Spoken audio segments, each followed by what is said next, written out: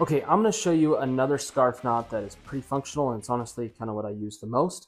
If you have ever worn a tie before, this is going to be pretty simple for you. So the first thing is fold it in half and then start rolling it from the corner to the flat side. And while I'm doing that, I'm going to answer a question that we got.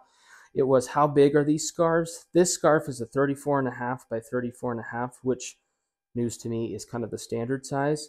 I usually pick these up mostly as gifts, so I don't know where they come from. But if and when I have bought them, I've bought them at local feed stores, Murdoch's, Jack's, things like that. So that's usually where you'll find those standard sizes. If you want bigger sizes, that's going to be like Wild Rags Company.com, something like that. They can make up to 40, 40 by 40, which is pretty big. The reason why you'd want something that big is you're going to wear kind of a big stack on your neck. But anyway, so this is just the 34.5 by 34.5. So what I do is I'm literally going to tie this very similar to a double Windsor. I call this like the 1.5 Windsor because I think when I learned how to tie ties, I learned wrong. Still works for me. So what I'm going to do is make sure one of these tails is significantly longer than the other.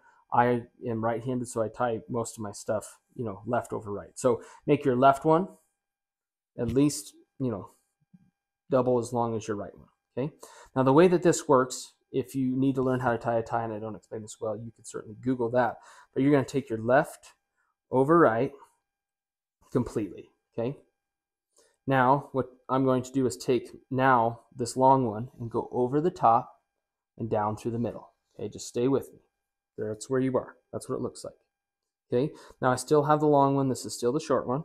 Now I'm going to take the long one and cover up the top like that and come back up through the middle and then pull it through the front. Now I'm going to demonstrate this one more time. Now I can adjust this however I want. So I can tighten that knot down, okay, by using the front one. I can just work it. But the benefit here is that this knot goes up and down whenever I want. So the way that I wear this is typically just, kind of big and wherever. And I'll pull it up when it's cold, and I'll tuck all of this either into my shirt or into my, sweatshirt or overshirt. And it certainly looks nice, keeps my neck warm. Now, if I'm getting too hot, all I have to do is one hand go like this and just relax it for a second. If I'm cold again, I can pull it up again. Now, if I want this to cover more of my neck, I might make my rolls a little bit bigger, but the whole point of this is not only to look sharp, but be able to adjust it depending on how cold I am and what I'm doing. So I'm going to tie that one more time for you. I think this is a really failed attempt at a single Windsor and an even worse attempt at a double Windsor. So here's how it goes again.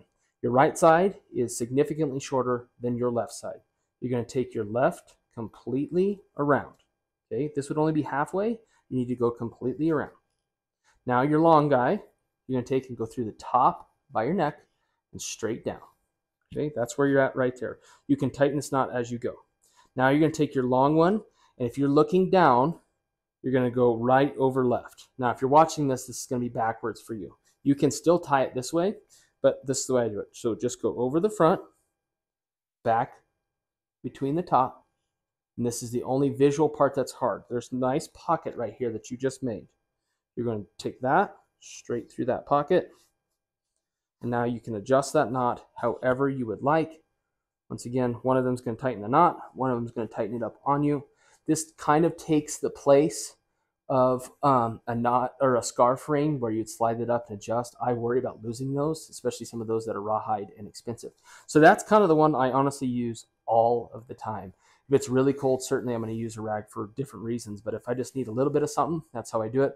Once again, if you want it to cover more of your neck, make your folds even bigger. That's going to make your knot big too, so be aware of that. So that's just another really functional scarf knot that I use. If you like this video and want to see more videos just like this, please like and subscribe to the Star Cowboy channel.